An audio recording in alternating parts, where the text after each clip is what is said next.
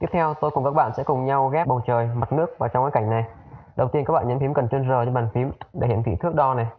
Các bạn nhấn chặt chuột trái kéo từ trên xuống dưới, chúng ta làm một cái đường chân trời ở đây.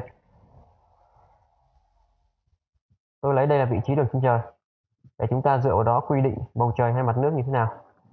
Tôi để yên như vậy. Bây giờ các bạn nhấn phím Ctrl O trên bàn phím. Các bạn mở file 01 PSD. Chúng ta sẽ dựa vào các file có sẵn để làm cho nó nhanh. Còn nếu các bạn có thời gian, các bạn nên dùng các file mà các bạn tự tạo để chúng ta làm cho chuyên nghiệp hơn.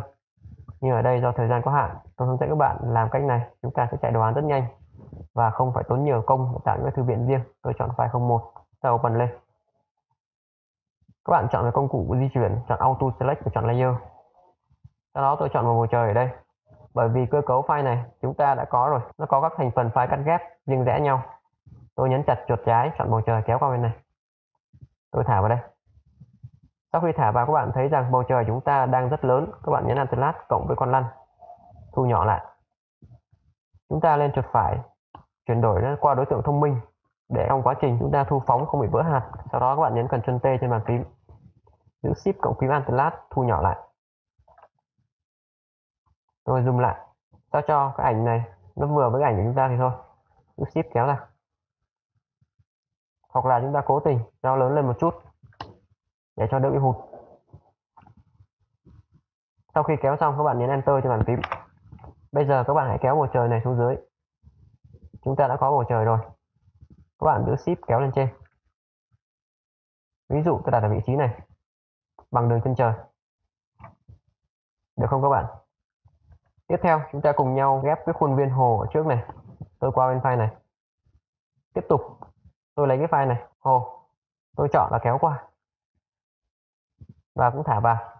Tương tự nó cũng rất lớn. Các bạn sẽ dùng Alt cộng con lăn. Rồi chuyển đổi qua đối tượng thông minh. Nhấn Ctrl T trên bàn phím và Shift thu nhỏ lại. Vừa bằng là đủ.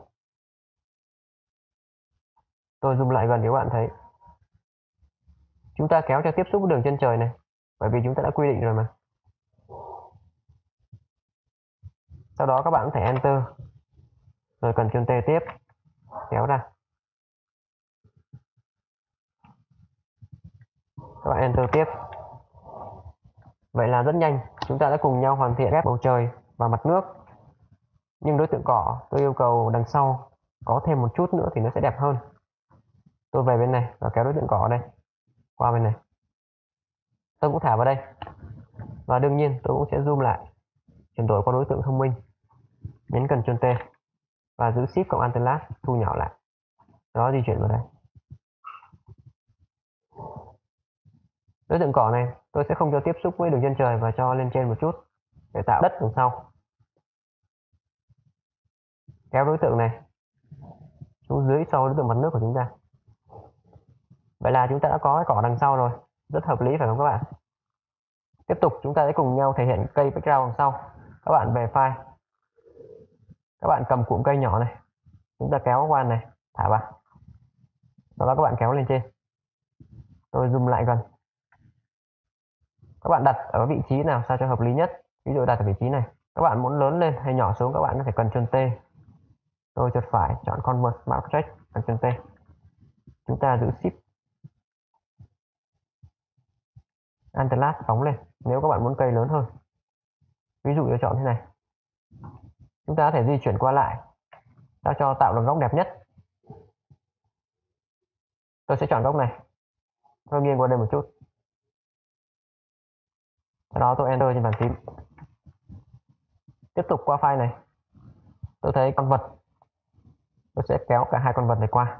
Các bạn cầm, kéo và thả vị trí này. Sở dĩ các bạn không thấy bởi vì nó đang ở dưới cùng. Chúng ta kéo layer lên trên cùng.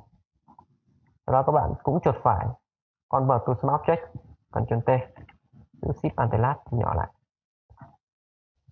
Các bạn đừng cho to quá, tỷ lệ phải phù hợp.